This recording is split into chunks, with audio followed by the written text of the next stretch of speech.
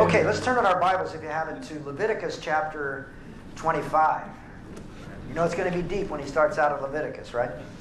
And we'll get there in a moment. By the way, just a little bit off track, but how many of you saw the memorial service for Pastor Chuck Smith on the internet last week? Golly, let me just give you a little bit of a no extra charge, a blessing. If you can just go onto Google, you can download it, you can watch it. They have it on the Calvary Chapel website. It was about almost 4 hours long. It was supposed to be 3 hours, but Brian Broderson, who is Chuck Smith's son-in-law, his job was to keep all these Calvary Chapel preachers to stay within their allotted time, which is not an easy task. In fact, he got up and gave a special kudos to John Corson because he was the only one that stayed on his time limit. But what do? You get up and you try to talk about a man that's had an impact in your life for 40 or 50 years. And some of these guys go way back with Chuck. My wife and I were in Kona, and we watched it live by live stream.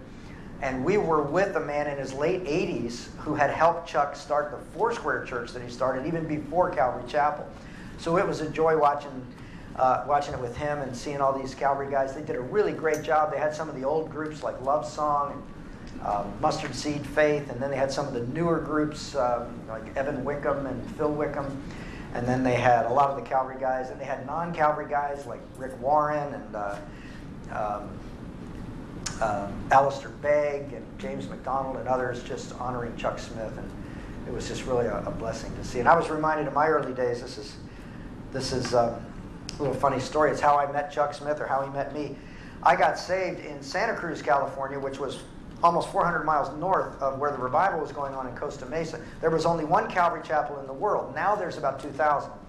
But then there was one Calvary Chapel, and one of my guys, my bunkmate in the Jesus house that led me to the Lord and got me off the beach, his twin brother was in the band The Parable.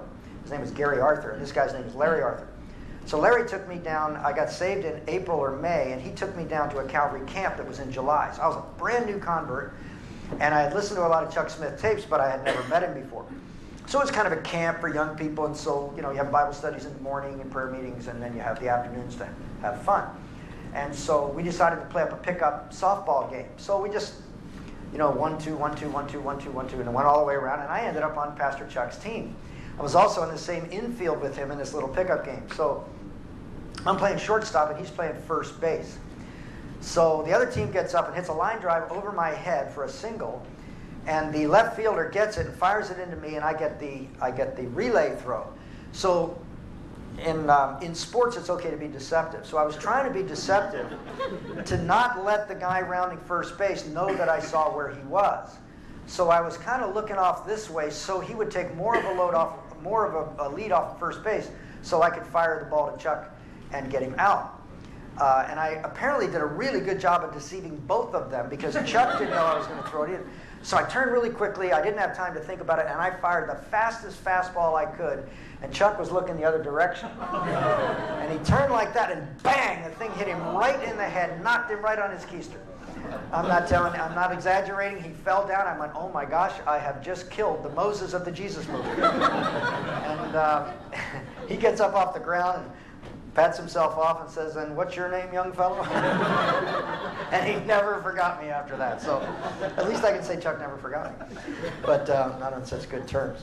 But I was talking to Bonnie the other day, and she asked me for the title of the message with the scripture, and I gave it to her, and I've changed my mind. So it's totally not going to be on that subject. But I've just been watching the news the last couple of days and looking at what's going on down at the Capitol, and God bless so many people who have gone down there to testify, and it's been a glorious thing. But it brings to light not only what we're trying to do now. Praise the Lord for OAHU and for some of these others. Elwin, being a former judge, was able to really give some articulate, clear testimony down there. But my purpose is not to get into that argument, but to just look at and ask the question, what is the church's role in the world? Like, what are we supposed to be doing in the world? Jesus gave these kind of ambiguous terms like salt of the earth and light of the world. What does that mean? What does it mean to be the salt of the earth? Well, we got to be in the earth, and salt needs to be in the earth. So how far do you got to go into earth to be the salt of the earth? How far does the Christian need to go in the world to be in the world but not of the world? Jesus said, I pray that you would not take them out of the world, but that you keep them from the evil one, but leave them in the world. And Jesus and Paul and all the other Bible teachers or Bible writers said a lot about our impact on the world. It says in Philippians chapter 2 that we are to shine as lights in the world. Jesus said, you are the light of the world. And a city that is set on a hill cannot be hid. So you got all these verses, but how do we apply it? Now, if you read church history, you'll see that we have applied it in many different ways. How many of you know when Christians take up arms and they go killing their enemies in the name of Jesus? That's not so cool. That's not exactly what Jesus said. But on the other hand, are we supposed to just let the world go literally to hell? Or are we to hide in a little corner in our Bible studies and prayer meetings and just put a sign up outside the church and invite them to come to church? When Jesus said we got to go into the world and proclaim the good news. So I've been thinking a lot about that. And I'm just going to try to give as best as I can today a macro kind of a message. It's going to be in the beginning we're going to be bouncing around a lot. We're going to start in Leviticus, then we're going to go to Isaiah 61, then we're going to go to Luke chapter 4. Hopefully it'll all tie together by the time we get done. But the title of the message is The King and His Kingdom. And I'm going to say that the King and His Kingdom, obviously the King is Jesus. The Dom, you got a king, you got a Dom to have a kingdom. The Dom is the dominion of the King. What is the kingdom of God? Now again, in church history we have swung from one extreme to the other. One particular famous Bible, study Bible, actually said in its earlier editions that the kingdom is totally future, and that you can't even obey the Sermon on the Mount. To think we can love our enemies and go the extra mile and turn the other cheek and all that, that's airy, hairy, pie in the sky. We can't do that. So that's not even relevant for today. So that's one extreme, which I think all of us would say is kind of silly, because every scripture is given to us by God. But on the other hand, we got people who try to change society and they try to bring the kingdom. And there's a contemporary teaching called Kingdom Now theology that is, in my opinion, an error, because we're not going to bring the kingdom until Jesus comes. But the kingdom is something that we're to seek. Matthew 6:33, seek ye first the kingdom of God and His righteousness. Now hang on to the word righteousness, because it's going to come up several times in the message. Seek first the kingdom of God and His righteousness. Unless you humble yourself and become like a little child, you cannot enter the kingdom of God. Our Father which art in heaven, hallowed be thy name. Thy kingdom come, thy will be done on earth as it is in heaven. Well, if the kingdom is totally heaven and totally future, how come we're supposed to pray for it to come to earth? Maybe it has something to do with the will of God, because He says, thy kingdom come, thy will be done on earth. Oh, so maybe the kingdom of God is the will of God. Maybe the kingdom of God is the rule and reign of King Jesus that will be totally consummated when He comes back again, when the King comes back. But what about in the meantime? Like, what does Romans 14:17 mean when it says, the kingdom of God is righteousness, peace, and joy in the Holy Spirit? See? Now, a lot of us want peace and joy, but are we willing to pay the price of living righteously to get the peace and the joy? A lot of us want liberty and freedom, but are we willing to do it God's way to get God's liberty, which is real liberty? And as Jesus said, he that the Son sets free is free indeed. So it must be possible to be kind of free and then to be free indeed. And what the world wants is they want total shackles taken off of themselves. They don't want any commandments. They don't want any authority figures. They just want to be able to do what they want to do. And you and I were like that too before we came to Jesus. Now we realize He's the Lord. He's the King. He's the King of the Dom, and I'm a part of the kingdom. It says in Colossians 1:13 that He has rescued us from the kingdom of darkness and has translated us into the kingdom of His dear Son. So, all that to say this: what does the Bible say about our involvement in things like why should we try to get villages in Africa and India access to clean water? In YWAM, we've got a ministry called Mercy Ships and another one called YWAM Ships. And we've got these ships that are going around the world. Like in Micronesia, for instance, there are hundreds of inhabited islands in Micronesia that have 3 visits a year from the outside world by means of a freighter ship or something. And yet those ships they have to park way outside of the reef, and then they run goods back and forth, maybe some antibiotics or something. But other than that, if you get sick, within those 3 months, you're a goner. And so now we're taking medical ships into these places. Why should we do that? Why don't we just pass out tracts and give them tickets to heaven and say, well, if they died, they go to heaven. It's because we serve a king who's a benevolent king, a loving king, a king who cast out demons, a king who healed the sick, a king who held little children on his knee, and a king who decided that he could even feed 5,000 people and not demand that they get saved. How many of you know Jesus didn't run the kind of ministry that I'll give you the goodies with strings attached? Jesus represented the perfect love of God, and he loves people right where they are. And so, anyway, let's jump into this text here. We want to look at something that's buried in the Levitical law. That is something that's very interesting when it comes to the ministry of Jesus himself. And we're going to start out in Leviticus chapter 25, verse 8. Count off 7 Sabbaths of years, 7 times 7 years, so that the 7 Sabbaths of years amount to a period of 49 years. Now don't get nervous here. This is 3rd grade math. 7 times 7 is 49. We're not too deep yet. Okay. Then have the trumpet sounded everywhere on the 10th day of the 7th month. On the Day of Atonement, we all know what that was. That was the day when the priests, the one day of the year when the sins of the camp the sins of the nation were atoned for. And this, of course, we know foreshadowed Jesus coming and being the atonement for our sins. But on the Day of Atonement, sound the trumpet throughout your land. Ba, ba, ba, ba, ba, ba. What does it mean? Verse 10. Consecrate the 50th year and proclaim liberty throughout the land. Now, quote, proclaim liberty throughout the land. Does that sound familiar to anybody? If you've ever been to Philadelphia and you've gone to Independence Hall, and then right down the road's a good cheesesteak place, but go there for lunch. But then you come up and you go across to the Liberty Bell. You get to see the Liberty Bell. You're not supposed to touch it, but I kind of touched it. But it has a big crack in the Liberty Bell, and then it says, inscribed in steel, the forgers of the steel that made the bell said, proclaim liberty throughout the land, Leviticus 25:10. Maybe they didn't hear about this separation of church and state thing. Because this was the state saying the church has something to say to us, that God wants the United States of America to stand on principles of religious liberty, and we were to proclaim that liberty throughout the land. In other words, the year of Jubilee that's given to the Jews in a specific context was also applied by our founding fathers to mean that the U of S is to stand for liberty. And the famous dictum has come up many times where I'll disagree with you, and I'll fight you verbally over this issue, but I will also fight for your right to say what you're going to say, because that's part of religious liberty and liberty of the press, freedom of the press. These are all things that come from the Bible into our culture.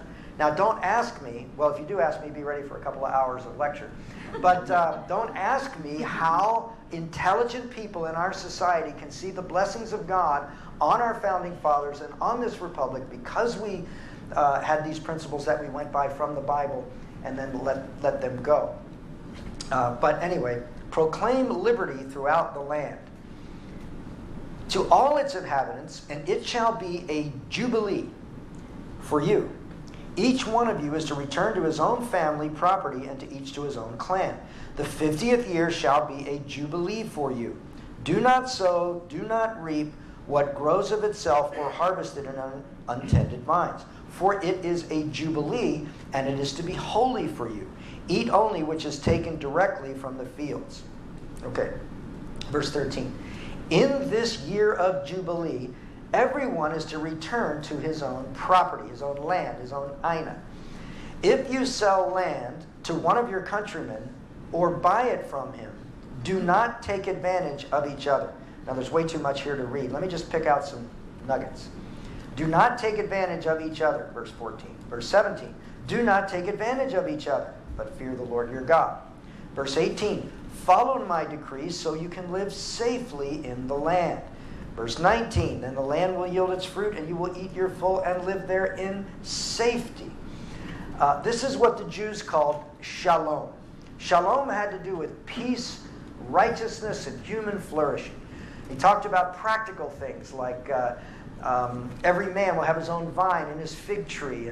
And it even talks about marriage and says a man and a wife and a nuclear family can be like the days of heaven on earth. And there's these wonderful promises given to us from the scriptures.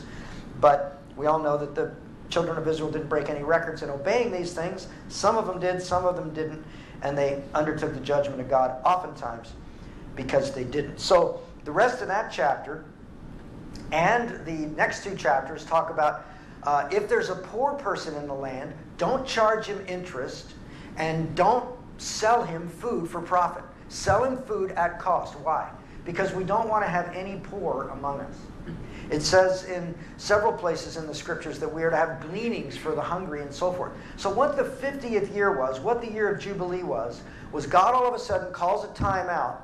No more business, no more farming, no more nothing. Let everything lay fallow. Everybody go back to your original land. All property is given back to the original owners. Everything's going to be leveled off and even. It's almost, shall I dare say, a little bit of socialism there. But it was because God knew the nature of ourselves, that some of us are just better than others at making money, and some of us are better at wheeling and dealing in business than others, and some of us at the end of 50 years or 2 generations are going to end up having more than the others. Now there's nothing wrong, in fact there's something very right about investing your time, talents, and treasures in building up your own personal fortune, but when God knew that we weren't going to take care of the poor, He instituted in the law a provision for the poor, saying every 50 years, you might have even blown it financially and got yourself poor. That's okay. Everything's even. You may not be as smart as this guy, and so therefore you're poor. That's okay. You might live in a part of the land that experienced a drought, and you didn't. That's okay. Everything's even. And the word is the year of the Lord's favor is what it is called in Isaiah. So God basically said, time out, grace, grace, the favor of God on His people. The word grace means unmerited favor, and God was giving grace way back in the book of Leviticus. Now let's jump to Isaiah 61, and I want to read what is probably a familiar portion of Scripture to you, but if you, back there, David Hawking has a great Outlines in Isaiah book that he gave me a few years ago. It's an excellent book. But the book of Isaiah, nobody disagrees with this. First 39 chapters are pretty much historically related to Israel as a nation. Chapters 40 to 66 are pretty much a prophecy about their time, but also about the future and the coming Messiah. So right in the middle of this, and if you look up at the top, at least in my Bible, there's a little heading that says, the year of the Lord's favor. The Spirit of the Sovereign Lord is on me because the Lord has anointed me to preach good news to the poor. He sent me to bind up the brokenhearted, to proclaim freedom for the captives, the release from darkness for the prisoners, to proclaim the year of the Lord's favor and the day of vengeance of our God. Then he gives this beautiful passage, to comfort all who mourn, to provide those who grieve in Zion, to bestow on them a crown of beauty instead of ashes, the oil of gladness instead of mourning, the garment of praise instead of the spirit of despair. There'll be oaks of righteousness, there's that word again, the planting of the Lord for the display of His splendor. And then down in verse 8, for I, the Lord, love justice. Now, Theology 101 will tell you that you don't want to pit one attribute of God against another. You don't want to say God loves us, therefore He's not just. It's not justice is the other side of God's love. It's that God in His perfection loves justice. He told us in Micah chapter 6, verse 8, this is what the Lord requires of you. Do justice, love mercy, and walk humbly with your God. So the purpose of court systems, the purpose of governments, the purpose of businesses, the purpose of education is to help people to learn how to live righteously, which comes from the word right, or justly in the world.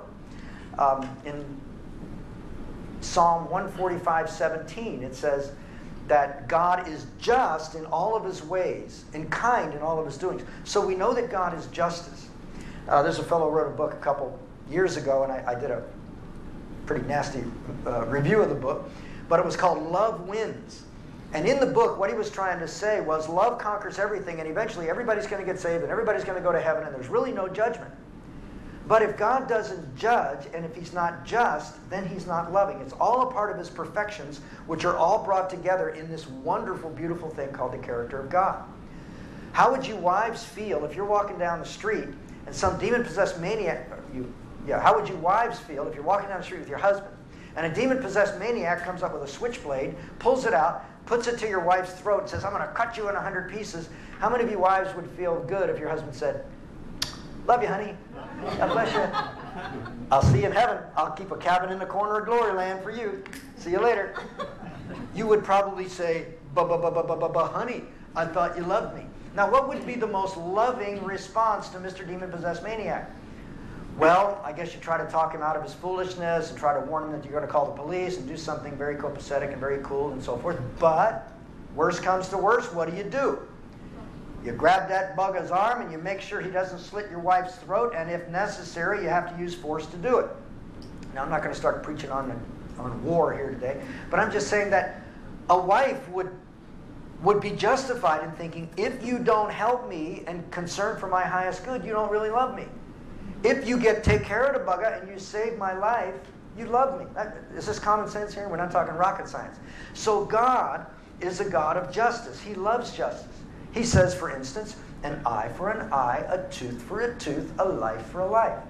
Just punishment for the crime. The punishment meets the crime and so forth. So you have this throughout the Old Testament. And then you have the prophecy about the Messiah coming here saying that the Spirit of the Lord is on me to bring good news to the poor. But then he talks about various forms of injustice. Some people are oppressed. Oppression is a bad thing. So I want to set you free from oppression. Some of you are brokenhearted. I want to set you free from that suffering. Some of you are poor. I want to set you free from that poverty. I want to bring the favor of the Lord, the year of the Lord's favor to you. Okay, that's Isaiah. Now let's jump over to Luke chapter 4, and we'll find something very familiar. Now, context, Jesus was 30 years of age approximately. He had been serving in his hometown of Nazareth, mostly at a secular job at his father's carpentry shop. And he shows up one day in the local synagogue, verse 16 of Luke 4. Jesus went to Nazareth where he had been brought up, and on the Sabbath day he went into the synagogue as was his custom. Now, think about this. Jesus is a little boy. There was probably people in that synagogue that were older. They've been watching him grow up since he was a little kid. Nazareth was just a small town. It wasn't a big city. So, pretty much everybody knows everybody. This is Jesus, the son of Joseph. He works in the carpentry shop. And he goes to church all the time because it says he went into the synagogue on the Sabbath day, which was his custom. So he was a regular church-going boy, but nothing special as far as they could tell. Now, I don't know if they ever watched him play soccer and noticed that he never got mad at anybody, or that he never got uptight, he never cussed, he never swore, he treated everybody with kindness, he never sinned. I don't know how that got by them, but I guess it did, because they weren't impressed. He was just one of the boys. But something's going to change at this little encounter here. As he stood up to read, the scroll of the prophet Isaiah was handed to him. Unrolling it, he found the place where it was written. Now, it doesn't sound like they were going verse by verse through the scroll, and it just happened to land on Isaiah 61. It looks like the attendant gave it to Jesus as a gesture of kindness. Hey, Jesus, could you read? And hang on just a second. And he gets down to chapter 61, and he says, the Spirit of the Lord, verse 18, is on me, because he has anointed me, here we go again, to preach good news to the poor. He sent me to proclaim liberty for the prisoners, the recovering of sight for the blind, to release the oppressed, and to proclaim the year of the Lord's favor. ... What is not there is what is in Isaiah, which says, and to proclaim the vengeance of our God. The day of vengeance of our God. Interesting, the year of the Lord's favor, one day of vengeance. But even the day of vengeance is not mentioned. Why? Because Jesus is trying to bring in as much grace and as much forgiveness and as much good news and as much liberty as he possibly can. There will be a day of vengeance, and we read about it in the book of Revelation. But for right now, Jesus is saying, I'm just here to proclaim the Lord's favor. I'm here to show you folks grace. I am the year of Jubilee in person. Now, this is kind of interesting here. He rolled up the scroll, gave it to the attendant, and the eyes of everyone in the synagogue were fastened on him. Have you ever had that experience? You're in a crowded movie theater and your cell phone goes off or something, and you're trying to get a hold of it, and everybody's looking at you, and you're at the point of the movie where the plot is going to be solved, and the eyes of everyone is fastening on Jesus. So it's interesting. It says he read the scripture, then he sat down. It doesn't tell us how long he was sitting. I'm sure it was at least a few seconds. And there's all these people fastening their eyes on him, and he's just sitting there. Now, I don't know how long he remained quiet, but the next phrase says, and he began. So this is the first thing he said. Today, this scripture is fulfilled in your hearing. I know you've been watching me at the carpenter shop, and you've seen me playing soccer, and you saw me playing when I was a little kid, and you've seen me grow up. But today, this scripture is fulfilled in your hearing. I am the servant of the Lord. That's the year of Jubilee in person. Verse 22. All spoke well of him and were amazed. Hang on to this. At the gracious words that came from his lips. Is this not Joseph, the carpenter's son? This is little Jesus. And he's grown up. Gracious words proceeding out of his mouth. Jesus kind of smells something coming here. So he says in verse 23, surely you will quote this proverb to me, physician, heal yourself. Do here in your hometown what we have heard that you did in Capernaum. But I tell you the truth, no prophet is accepted in his hometown. I assure you. Now he gives two quick stories that it tells us in verse 28 made them furious. What were the two stories? I assure you that there were many widows in Israel in Elijah's time, and when the sky was shut for 3.5 years, and there was a severe famine throughout the land. Yet Elijah was not sent to any of them, but to a widow in Zarephath in the region of Sidon. Hey, wait a minute. Sidon, that's not Israel. That's not what And there were many in Israel with leprosy at the time of Elisha the prophet, and yet not one of them was cleansed, only Naaman the Syrian. Jesus is talking in very positive terms here about a Sidonian woman and a Syrian leader here. And all the people in the synagogue were furious when they heard this. They got up, drove him out of the town, took him to the brow of the hill on which to throw him down the hill, but he walked right through the crowd and went his way. I love that part. That's a whole other sermon there, though. But Jesus got away from them, and then he went on into his ministry. He does a couple of miracles to the end of the chapter. And then in verse 43, he says, I must preach the good news of the kingdom of God. So it's not totally future, and it's not totally present.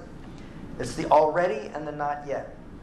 I must preach the good news of the kingdom of God to the other towns also, because that is why I was sent.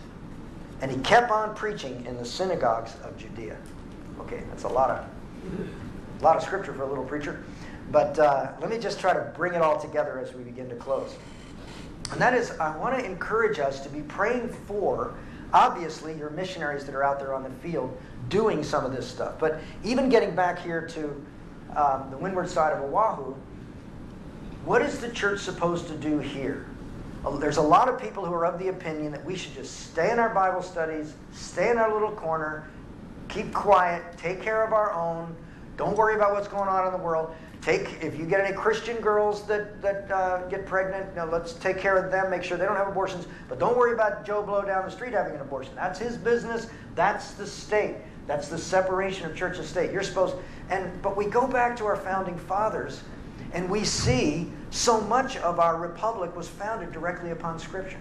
For instance, did you ever wonder why didn't George Washington become the king of the United States? Why don't we have a king? Because George Washington read his Bible, and he knew that the Bible said that man is fallen. We were singing about that in one of the songs today. That there's a fall. It has affected us. And he knew that even though he was as sharp as he could be as a political leader and as a Christian, as far as we know he was a Christian, We see him praying at Valley Forge and so forth. But he didn't want to become a king because he saw what King George did to them. King George had them under repressive rule. They were being oppressed in England. So they went on an errand in the wilderness. They came here to the United States. And then they said, proclaim liberty throughout the land. Let's put it on the bell. That's what we all stand for. But he knew, even as a good person, he couldn't trust himself. I can't run this place. If I run this place, I become a dictator, and I'll be in my own way, just like King George. So he points out a verse, for instance, in Isaiah chapter 33, verse 22, which says, the Lord is our lawgiver, the Lord is our judge, the Lord is our king. 3 different aspects of God's rule from which we get our executive, legislative, and judicial branches of the government. The way our government is supposed to function is justly, but you can't guarantee it in any sense. But it's really harder to guarantee it if one guy's calling the shots. If you get a bad guy calling the shots, you end up with a tyrant.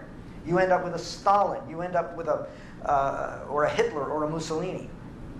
And by the way, democracy is not the only way out of this fix, because Mussolini and Hitler were elected in elections that were, quote, fair. Now, I don't know how fair they were. Just like this latest election in Egypt. I was just talking to some of my Egyptian friends the other day. Were you aware that within the last 2 months there's been 75 churches burned to the ground in Egypt? Mostly Coptic Orthodox churches, some evangelical churches. And they did it because the Muslim Brotherhood was elected into office, and the people, the general populace, gave them a year to try to pull off a decent, just government. They were unjust. They were full of corruption, so the people said no more. Millions of them took to the streets and booted the buggers out. And there are people, I saw people on Facebook saying this was a duly elected group and that we should have left them in. But did you know what they were doing? They were burning churches down. They weren't standing for liberty. So just because the majority rules doesn't mean it's right, because the majority can be wrong. I was talking to some German friends of mine recently. They were saying, German people are not any worse than anybody else, and they weren't any worse than anybody else back in the day. But Hitler and Joseph Goebbels convinced them, things are going to be a little nasty for a while. It's going to be a mess.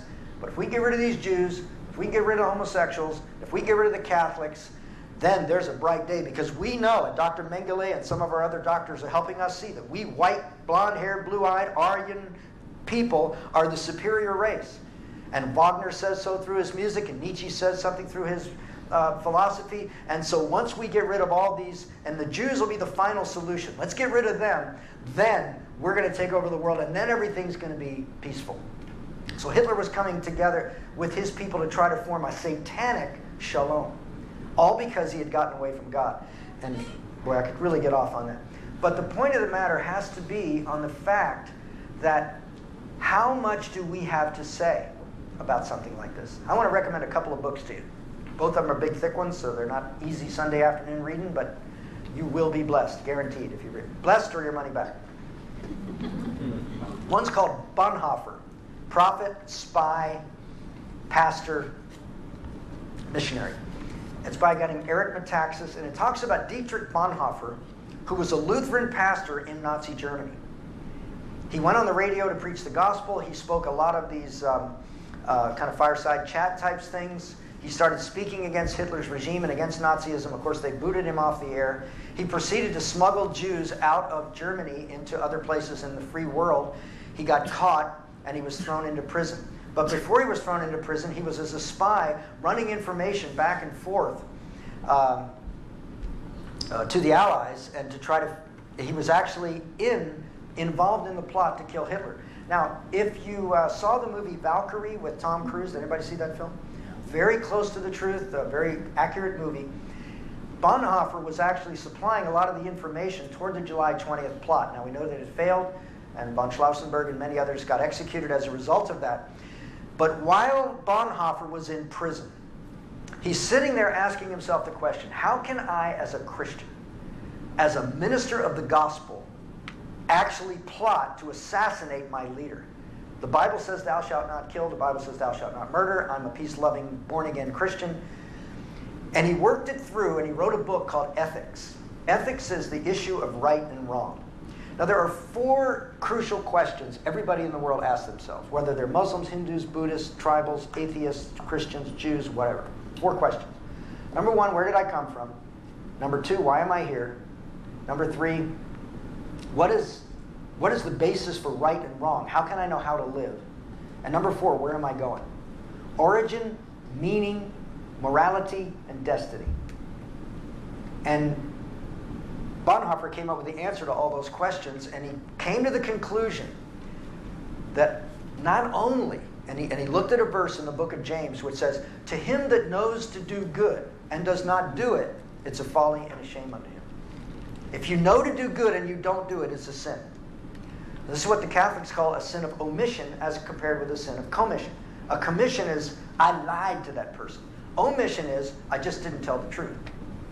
Okay? So both of them are sin. And Bonhoeffer says, with the knowledge that I have, and with the context that I have, and having a direct connection to von Schlausenberg, who can actually get rid of the guy, I will be saving millions of lives. And I will be saving the world from the tyranny of a probably demon-possessed, crazy man. And I don't think anybody here would argue with me on that. But that's what Bonhoeffer came up with. But the issue came back to the issue of, yes, there's individual relationship with the Lord and the kingdom of God, which came to send Jesus to the cross. But there's also, what do we have to contribute to the good of the world as Christians? Do you know anybody that's not a Christian who wouldn't say that if you keep the 10 Commandments, they'd be happier?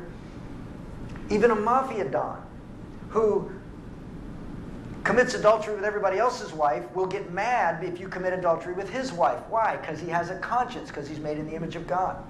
Even the famous atheist, Richard Dawkins, who wrote the book The God Delusion, starts accusing the God of the Bible of all kinds of injustices when he gets the very definition of injustice from the Bible.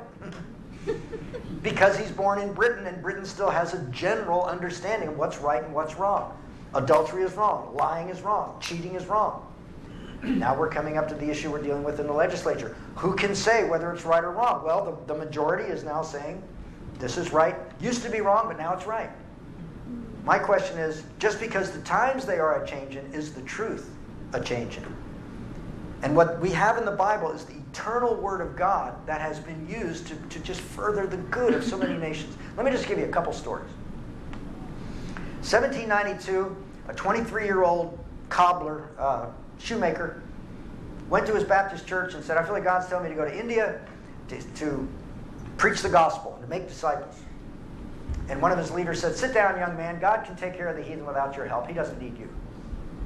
And he says, well, you guys are sending in the British East India Tea Company, and you're sending all kinds of goods out there, and we're buying their silk, and we're doing it for the sake of commerce. Why can't we do it for the sake of their souls? They're worshiping millions of false gods. Idolatry is clearly condemned in the Bible. Jesus told us to go into all the world. What are you waiting for?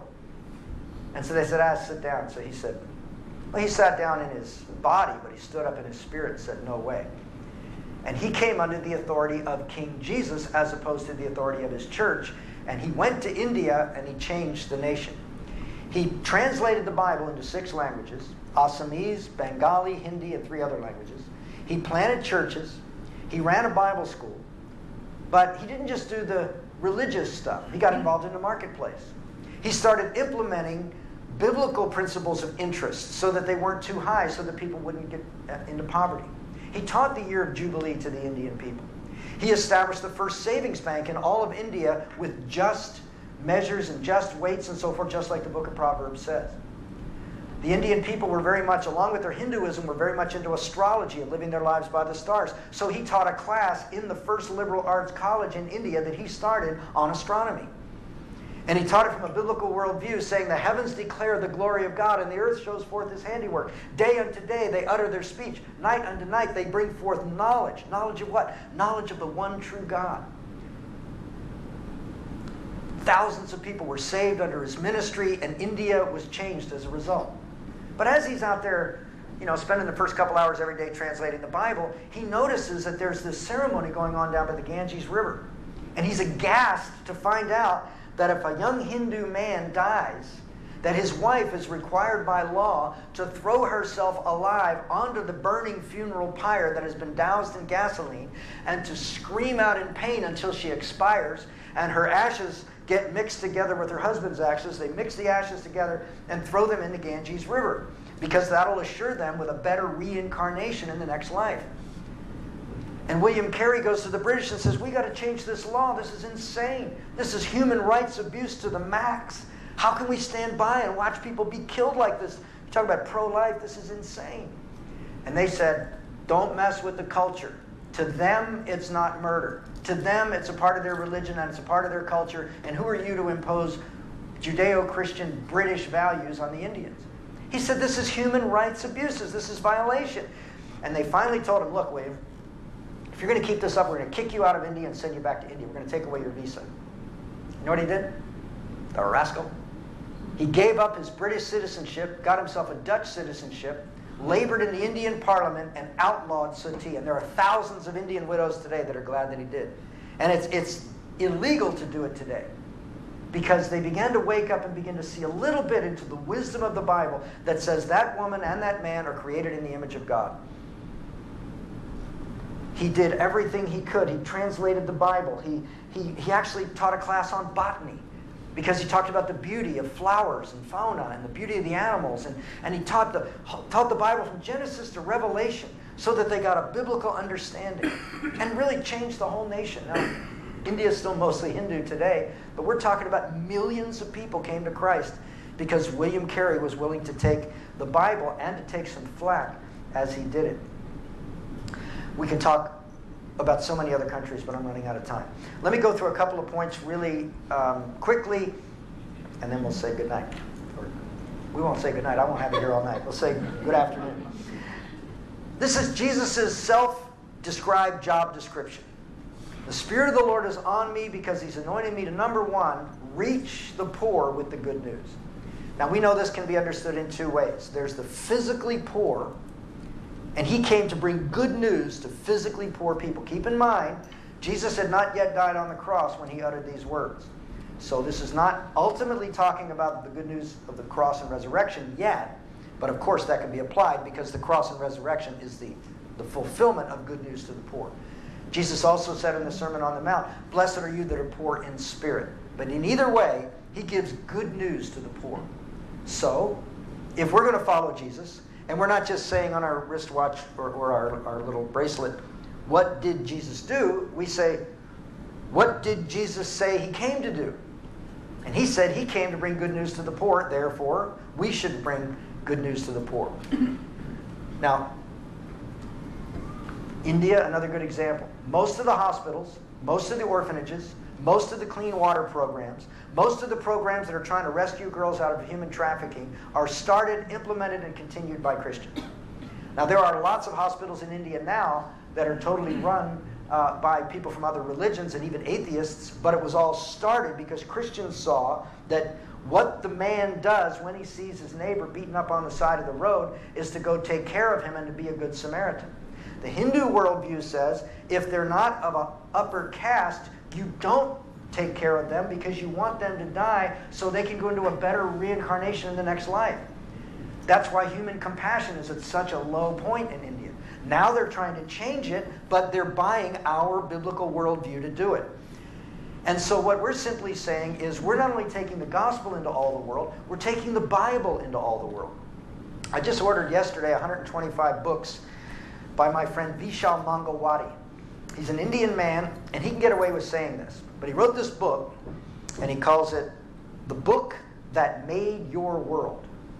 Subtitled, How the Bible Shaped the Soul of Western Civilization. He talks about heroism, for instance. Why does, unless you're got mental problems, why does every single person in America bow their head when they hear about the New York City Fire Department during 9/11? When we hear about police officers running back up in that burning building to try to rescue people knowing they were probably going to die, why do we call them heroes today? Vishal says, well, let's go back to the time of Christ. What was a hero accepted by everybody in the time of Christ? It was a gladiator who got in front of 50,000 people and slaughtered some other human being to death and left his blood and his limbs all over the ground and everybody cheering. That was a hero. What changed that? Well, Jesus' sacrifice on the cross, Jesus' teaching on greater love is no man than this, and He laid down His life for His friends. And so all of us in the Western world say a hero is somebody who lays down his life for others. And we could go on and talk about how so many of our values that we have in our secular culture are here because of the Bible, because the Bible gave us those values. Number 2, Jesus came to relieve us of our burdens. It says he came to heal the brokenhearted. So many brokenhearted people in the world. So many people messed up. We need people to go out and just look for brokenhearted people and heal them. We got some of our young kids in YWAM, and they're so tongue-tied when it comes to sharing the gospel. Well, and they don't know, how do you talk to postmodern young people about the Enlightenment and how secular humanism works? They don't know any of that. Just go out and love people. Go out there onto the streets and lay your hands on the sick and go up to some auntie and say, anything I can pray for you about, auntie, and then just get to know her a little bit and tell her about the love of Jesus. Just get out there and heal the brokenhearted, and you'll find the gospel will come up automatically. Jesus came to heal the brokenhearted. Number 3, he came to release captives, prisoners, those that are oppressed. There's so many people today living under oppressive political regimes. Just the other day I was seeing a video on, I hate to keep picking on India, but this was an Indian-enforced, governmental-enforced slavery in which you have women and children working for 12 hours a day, busting rocks with hammers out in the hot sun, getting paid $24 a month, barely enough to keep anything on the table. But and you can't do anything about it because the powers are in place. And so again, this is where the Dom of the kingdom comes in. Now, I'm not talking about some kind of political overthrow. I'm not saying it's righteous to do crusades or to kill people in the name of Jesus. But what I am saying is we are in this in a battle. There is the kingdom of darkness and there is the kingdom of light. And God has chosen us not just to be sons and daughters in his family, but he's chosen us to be soldiers in his army. And he's chosen us to pick up our swords and pick up our weapons and take up our armor and do what we can to defeat the kingdom of darkness that's in this world. Not by military might, but by doing what Jesus did, which was to lay down his life for others. The best spiritual warfare we can do is to humble ourselves and lay down our life for somebody else. It might be something as laying down Thursday nights to go down to River of Life Mission. It might be something simple like that, or it might be something more macro as God gives it to you. We have the pictures of the Exodus in the Bible from Egypt. We have the pictures of the slave market in the Bible. We have pictures of demons being cast out of people to bring them deliverance. Jesus is really into freedom. If you study the early history of the Salvation Army, the early history of the Methodist Church, there was not only the gospel being preached, but as the Salvation Army like to say, soup, soap, and salvation. We bring it all. Jesus is here to bring you good news. Number 4, he restores sight to the blind. One of my favorite stories in the Bible. It's a funny story. Jesus heals this blind man, and the religious leaders find out about it. They go to his parents and they say, hey, we just heard your son was healed. What's going on here? He said, well, I don't know. Why don't you go ask him yourself? He's of age. So they go over to the blind man and they say, don't you know that the man that healed you is a sinner? Jesus said, I don't know if he's a sinner or not, but I know one thing. I used to be blind. Now I can see. Pretty simple. And then Jesus calls himself the light of the world because he brings light into blind eyes. So he came to restore sight to the blind. And the last thing, and this is from Isaiah 61 as well, words like, he rebuilds the ancient ruins. He restores the devastated places. He renews the ruined cities. He revives the dead heart. Jesus is totally into bringing good news. So as we go today, as we go back out into our world where we work, live, and play, let's just get a little bit of a bigger picture that it's not just, yeah, somebody gave me a tract on a beach a couple years ago and I got saved and I'm going to go to God's kingdom when I die. But I've been translated from the kingdom of darkness into the kingdom of light. And this book is the book, along with the power of God, that can heal the nations of the world and can heal the broken hearts of the world as well. I once lay in ruins behind me, swept away by the winds of your love. Still the sadness remains when I consider the price you paid for my heart.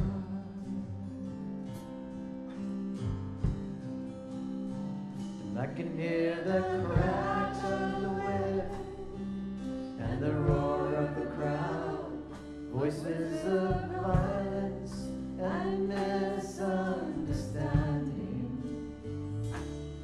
Still you suffer regret for all your pain was the price for my heart. And now I know the love you gave your life for.